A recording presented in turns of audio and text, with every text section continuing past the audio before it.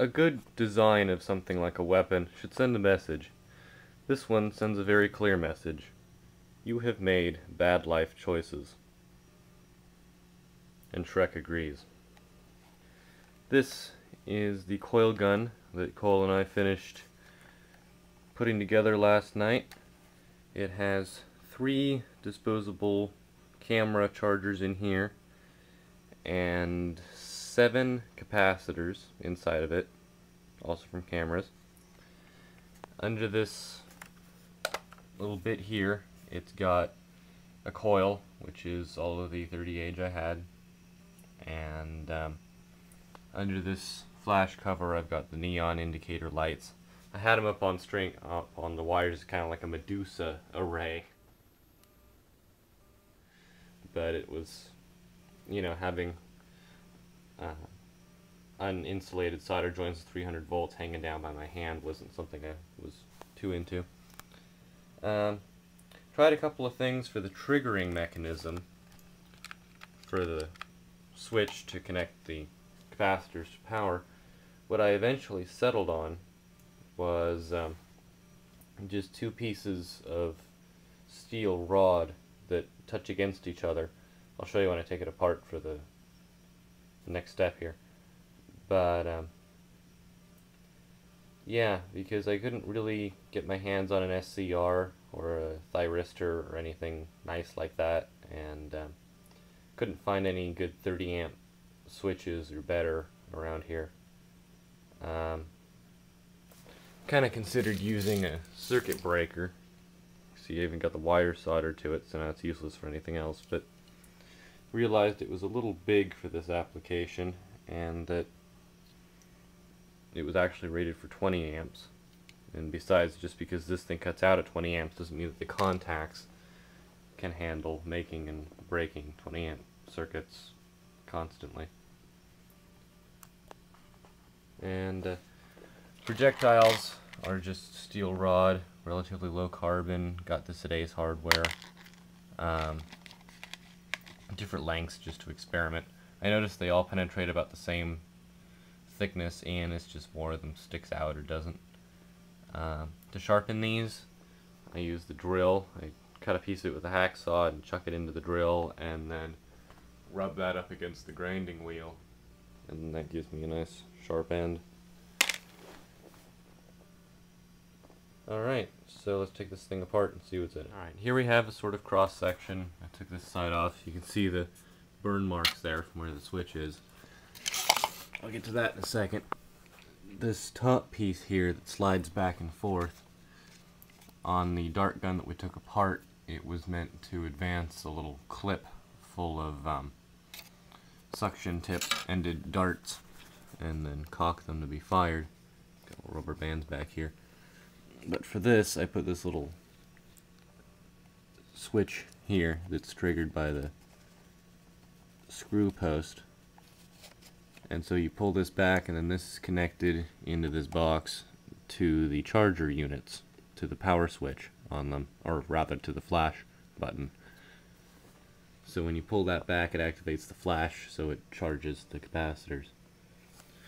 And I've got 2 caps up here, 5 down here, and a ceramic disc cap, which I put in hopes that it would snub the sparking a little bit. This is my trigger system. This is the trigger from the standard gun. This is the joint from the standard gun that was here. I don't know if you can see it too well. Lighting in here isn't stellar, but I attached it with some epoxy and wrapped some thread around it here. Then spray painted it to kind of seal it up, I guess. And I've got a little spring right here. It's a little pull spring that goes down to this, and then I've just got the rod coming out, and then I got another rod right here, which then connects to the other wire. So the circuit overall is just one wire goes from the capacitors to the coil, another wire comes from the coil to the bottom of the switch, top of the switch, back to the capacitors. So it's really a pretty simple setup. Fired the switch several times, and you can see a little bit of wear on it, but I'm sure it'll last a good long time before it needs replacement, refurbishing, whatever, which won't be terribly difficult, I'm sure. It doesn't even heat up that much because while it is an insane amount of power going through it, it's only going through it for a couple seconds, maybe 100th of a second, whatever. This front box here is the bottom of a gin bottle box, polycarbonate, and it's got a little power switch set into the side here, which connects all the batteries to all the chargers, so that when it's not plugged in, it's not draining the batteries, or rather when we're not using it, it's not draining all the batteries. Of course, we got the warning to anyone who it's pointed at on it, and the Shrek head is from a watch I got in a Happy Meal a while back. Stripped it apart and thought, you know, this could be really freaking creepy. So we located the barrel in his mouth, and yeah, it's really a pretty basic thing. So okay, I put it back together. So to use it, you take a shot.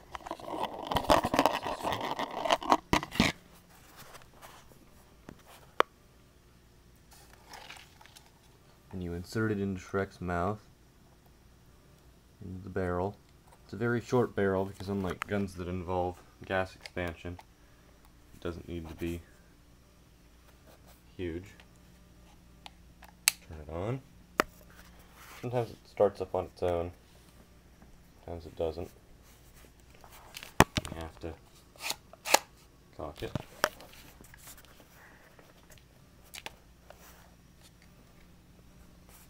Hear it charging.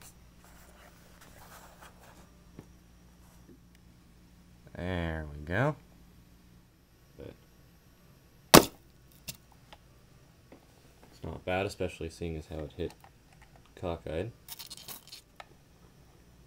I've been thinking about a way to put rifling in this, which would just be to put a motor behind the coil that would spin up the projectile before it's pulled forward. I think that might work. Certainly something to try on the next one. In the meantime, this is a very short-range weapon.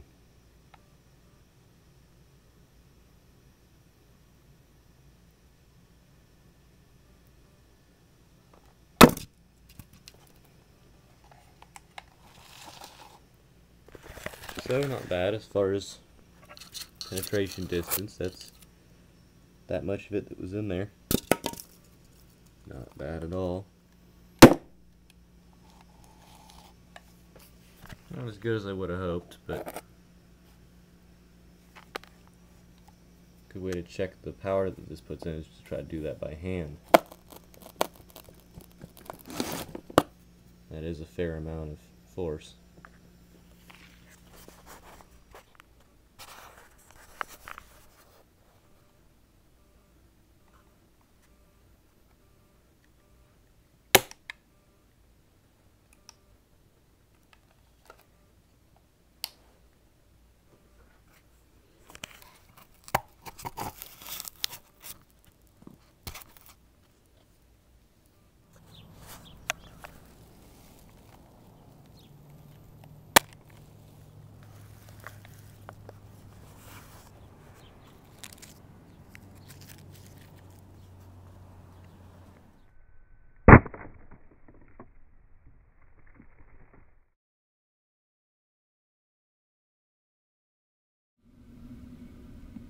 You have just made a bad life choice.